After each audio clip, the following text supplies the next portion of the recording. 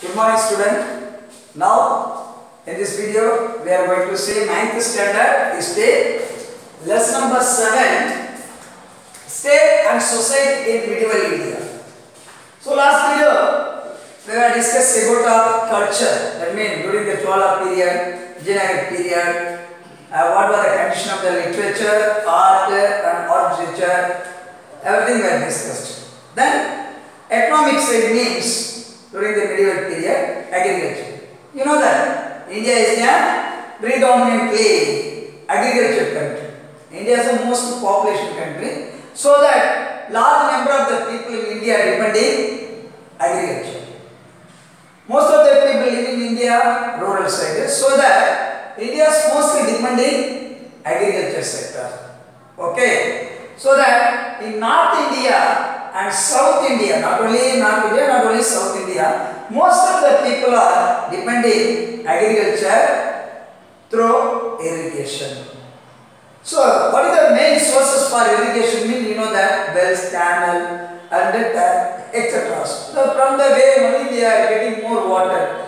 From not only that, and apart from rainfall also, it is added water resources to rainfall. Okay. So, this is our last video. India agriculture, economic agriculture. India is a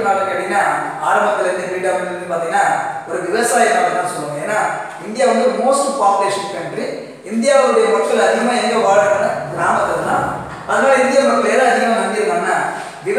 North India, South India, India அப்ப இந்த நீர்வளத்துக்கு தேவையான இது என்னன்னா canals, tank, irrigation தான்.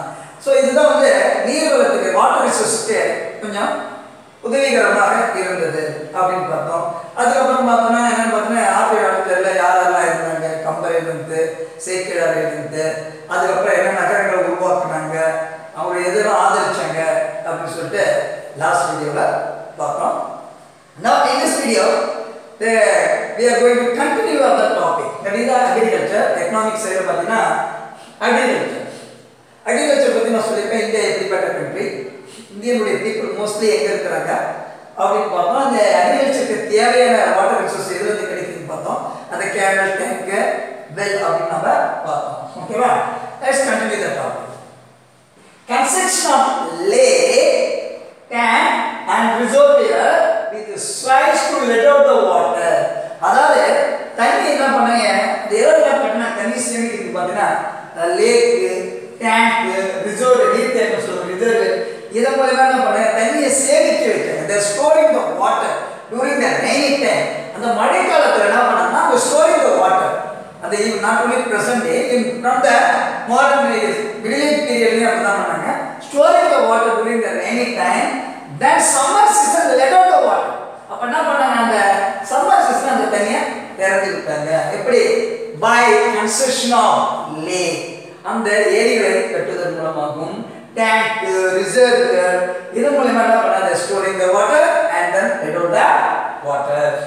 Then every time check the dam, all increase of the capacity. ஒவ்வொரு டைமும் டேங்க்ல என்ன பண்ணாங்க, டேம் செக் பண்ணாங்க, நிரம்பி இருக்குதா, அதாவது தண்ணி அந்த அளவுக்கு இன்க்ரீஸ் ஆச்சுதா இல்ல டிக்ரீஸ் ஆச்சா அப்படின்னு சொல்லிட்டு டைம் டு டைம் செக் பண்ணாங்க. ஏன்னா அப்பதான் என்ன பண்ண முடியும், பீப்புளுக்கு தேவையான, மக்களுக்கு தேவையான நேரத்துல அவங்களுக்கு வாட்டர் ப்ரொவைட் பண்ண முடியும். அப்ப செக் பண்ணதுக்கு கிட்ட என்ன ஆயிடுச்சுன்னா, சம்மர் சீசன்ல problem வருதுனால time to time check the time all increased R decreased, ஏறிச்சா இல்ல இறங்கிச்சா, தண்ணி அதே அதிக குளவு அதிகமா இருக்குதா இல்ல கெப்பாசிட்டி கம்மியா இருக்குன்னு செக் பண்ணிட்டு இருந்தாங்க. Cultivators were encouraged to dig wells. அதுக்கப்புறம் கல்டிவேட்டர் இருக்காங்களே விவசாயிகள், அவங்க எதை என்கரேஜ் பண்ணாங்க, அந்த அரசர்கள்லாம் இந்த கிங் பீரியட்ல பார்த்தீங்கன்னா டிக் வெல்ஸ், கிணறு நோண்டுவதற்கு என்கரேஜ் பண்ணாங்க. ஏன்னா அவங்களுக்கு தேவையான ட்ரிங்கிங் வாட்டர். இப்போ தான் என்ன பண்ணுறோம், போர்வெல் பம்ப் செட் போட்டு அது மூலமாக போர்வெல்லாம் தண்ணி கிடையாது. பட் அப்போ நம்ம கிணறு இருக்குது போடுவாங்க, டிக் வெல்ஸ் சொல்லுவாங்க. கிணறு நோண்டுறதை வந்து கல்டிவேட்டர்ஸ்க்கு என்கரேஜ் பண்ணாங்க. தென் lift irrigation used to draw water. Lift irrigation na ஏற்றம் சொல்லுவாங்க இல்லையா, லிஃப்ட்னா மேலே போய் கீழே போய் வர மாதிரி லிஃப்ட் ஏற்றம் சொல்லுவாங்க. அந்த irrigation மெத்தடும் எதுக்கு பயன்படுத்தாங்கன்னா through draw the water. இப்போ பார்த்தா ஒரு கிணத்துல ஆழமான ஒரு கிணத்துல தண்ணி இருந்ததுன்னா அது நம்ம லிஃப்ட் இரிகேஷன் மூலமாக என்ன பண்ணுறது தண்ணியை மேலே எடுத்துட்டு வருவாங்க. லிஃப்ட் ஏற்ற மூலமா கீழே மேலே ஏறி வரதுக்குமா அது கீழே போயிட்டு வரும்போது தண்ணி எடுத்து மறுபடியும் இருக்கணும். அது என்ன பண்ணும் தண்ணியை ட்ரெக்கிங் பர்பஸும் பயன்படுத்தினா அதுக்கப்புறம் இரிகேஷன் நீர்ப்பாசனத்துக்கு அதை பயன்படுத்தலாம். So the lift irrigation was used to draw the water. In north வட இந்தியாவில் பார்த்தீங்கன்னா Persian wheel used for lifting water from the well. கிணறுல இருக்கக்கூடிய தண்ணி எடுக்கிறதுக்காக நார்த் இந்தியாவில் ஒரு வீல் ஒன்று பயன்படுத்துறாங்க. அதாவது பெர்ஷியன் வீல். அந்த பெர்ஷியன் வீல் அந்த பெர்ஷியன் வீல் தான் என்ன பண்ணாங்க they are draw the water from the well. The deep well ஆழமான கிணறுகளா இருக்குது இல்லையா அந்த ஆழமான கிணத்துல இருந்து தண்ணி எடுக்கிறதுக்கு எதை பயன்படுத்துறாங்கன்னா பெர்ஷியன் வெல். அதாவது பாலைவனத்துடைய வீல் ஒரு சக்கரை இருக்கு இல்லையா அதை பயன்படுத்தி தான் என்ன பண்ணாங்க தண்ணியை எடுத்தாங்க. And Cholas created network of canal for irrigation connecting the tributary of Kaveri. சோழர்கள் என்ன பண்ணாங்கன்னா the canals network அதாவது canals கால்வாய் ஒரு நெட்வொர்க் ஒன்று கிரியேட் பண்ணாங்க. எதுக்குன்னு கேட்டீங்கன்னா irrigation for irrigation connecting the tributaries of Kaveri. காவேரியான Kaveri ஒரு துணையாக இல்லையா அவங்க துணையார்கள் வந்து சேர்றதுனால அதை எதுக்கு பயன்படுத்துறாங்க கால்வாயை நீர்ப்பாசனத்துக்கு பயன்படுத்துகிற இந்த சோழர்கள் வந்து பயன்படுத்துறாங்க. they started that means created network of canals அதுக்கு பயன்படுத்துறாங்க. lakes and tanks added water sources.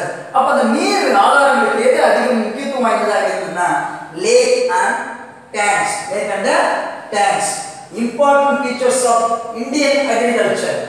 அதான் இந்தியாவுடைய அக்ரிகல்ச்சர் மிக முக்கியமானது என்னன்னா large number of crops cultivated. அதான்னா நிறைய பயிர்கள் கல்டிவேட் பண்ணாங்க. இதுதான் மெயின் இந்தியாவுடைய அக்ரிகல்ச்சருக்கு சிறப்பு அம்சம் என்ன the Indian farmer and Indian peasant cultivated number of crops. நிறைய crops cultivate பண்ணாங்க. Peasant of India were more knowledgeable about many crops. இந்திய விவசாயிகள் பார்த்தீங்கன்னா ஒவ்வொரு பயிரினுடைய இன்ஃபர்மேஷன் தெரிஞ்சு வச்சிருந்தாங்க. So that the peasant of India more knowledgeable what அவங்க எப்படி நல்ல அறிவுபூர்வமா எதை பத்தி எந்த பயிர் எந்த பீரியட் சீசன்ல எந்த சீசன்ல அதை நம்ம கல்டிவேட் பண்ணலாம் எதை சோயிங் பண்ணலாம் எந்த பீரியட்ல ஹார்வெஸ்ட் பண்ணலாம் எந்த கிராப் வந்து நமக்கு ஈல்டு அதிகமாக கொடுக்கும் அப்படின்னு சொல்லிட்டு இந்தியன் பீசன்ட்டுக்கு அந்த நாலேஜ் நிறைய இருந்தது. Next, food crops. During the time, food crops like wheat, rice, millets, grown apart from the lentils and oils. அப்ப அந்த பீரியட்ல பார்த்தீங்கன்னா என்னென்ன crops கல்டிவேட் பண்ணாங்க கேட்டீங்கன்னா கோதுமை அந்த wheat, rice, millets இதெல்லாம் அவங்க நிறைய திணைவைகள் சொல்லக்கூடியதா சொன்னாங்க. எதை விட apart from the lentils என்னது இந்த காரப்பயிர்னு சொல்லுவீங்க இல்லையா அதை நீர் பயிர் சொல்லுவாங்க. தமிழ்நாட்டில் பார்த்தீங்கன்னா சில ஏரியாவில் நீர் பயிர் சொல்லுவாங்க. அது பனிப்பயிர் சொல்லுவாங்க. இப்போ லெண்டில்ஸ் காரப்பயிர்னு சொல்லக்கூடியது அந்த வந்து இவங்க என்ன பண்ணாங்க அது இல்லாமல் இந்த ஃபுட் கிராப்ஸ் அவங்க கல்டிவேட் பண்ணாங்க. அதுக்கப்புறம் ஆயில்ஸ் எண்ணெய் வித்துக்கள் சொல்லக்கூடியது கோகனட்டு கிரவுண்ட் மலாட்டம் சொல்லுவாங்க இல்லை மணிலா அதை கூட அவங்க கல்டிவேட் பண்ணாங்க. எதை தவிர ஃபுட் மட்டும் இல்லாமல் and also they are cultivated lentils and oil seeds. Okay, and same time at the period other commercial crops also grown such as அதுக்கப்புறம் வியாபார ரீதியா பண கேஷ் கிராப் சொல்லக்கூடிய அந்த கிராப்ஸ் அவங்க கல்டிவேட் பண்ணாங்க. Like sugar can cotton indigo இது மாதிரி பொருட்களையும் அவங்க அதோட கிராப்ஸ் அவங்க கல்டிவேட் பண்ணாங்க.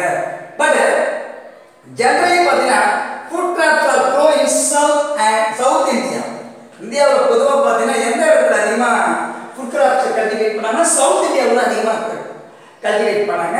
என்னென்ன ஃபுட் கிராப்ஸ் கல்டிவேட் பண்ணாங்கன்னா pepper and சின்னமூன் and spices and coconut இதெல்லாம் பார்த்தீங்கன்னா தமிழ்நாட்டில் தென்னிந்தியாவில் பயிரிடப்பட்ட முக்கியமான பயிர்கள் அப்படின்னு சொல்றாங்க. ஓகேவா?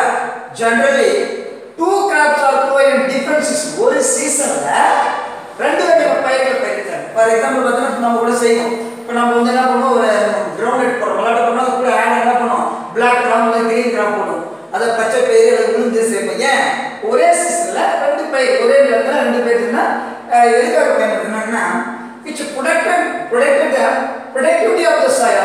மண்ணோட தரம் பாதுகாக்கப்படணும், நல்ல உற்பத்தி கிடைக்கணும். அந்த ரீசனுக்காக என்ன பண்ணாங்க அவங்க அந்த ஒரே டிஃபரன்சஸ் இல்ல two type of graphs cultivate பண்ணாங்க. அப்ப ஒரு டைம் பார்த்தீங்கன்னா அதோட தழைச்சத்து நமக்கு கிடைக்கும். அதனால ரெண்டு கிராப் பண்றதுனால ஒண்ணு தழைச்சத்து கிடைச்சாலும் இன்னொன்னு வேரோட சத்து கிடைக்கும். அதுதான் இந்த மெயின் எய்ம்.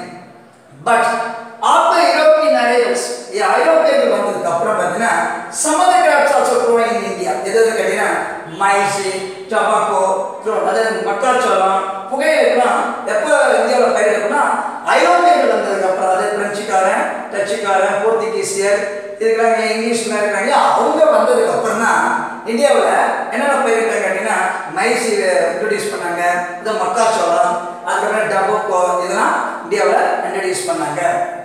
அதுக்கப்புறம் some of the fruits items, fruits crops இருக்குது இல்லையா, papaya, pineapple, Goa, cashew nut, clone, இதெல்லாம் இதுவும் பயிரிட்டாங்க. எப்ப இதெல்லாம் வந்து ஐரோப்பியர்கள் ஆஃப்டர் அரைவல் ஆஃப் யூரோப்பியன் வந்ததுக்கு அப்புறம் இந்தியாவில் ஒரு பப்பாயின்னு சொல்லக்கூடிய பப்பாயா, அன்னாச்சி சொல்லக்கூடிய பைனாப்பிள், கோவா கொய்யாப்பழம், இந்த cashew nut முந்திரி இதெல்லாம் வந்து இந்தியாவில் பயிரிட்டாங்க. இது எங்க ஆக்சுவலாக எங்கிருந்து வந்துன்னா it came from west side, west country இருக்கு இல்லையா, அது அமெரிக்கா.